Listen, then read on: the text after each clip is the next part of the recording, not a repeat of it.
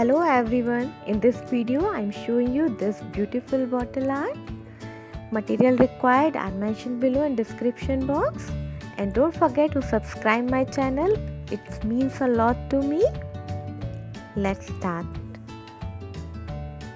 You will need an empty glass bottle, Shilpkar. Now first clean the bottle.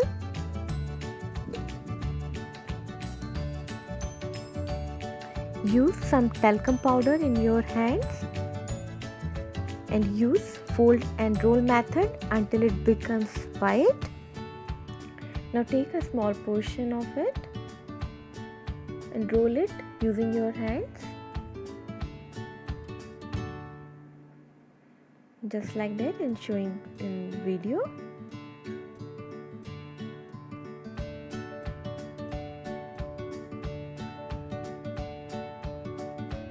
Stick it using gum.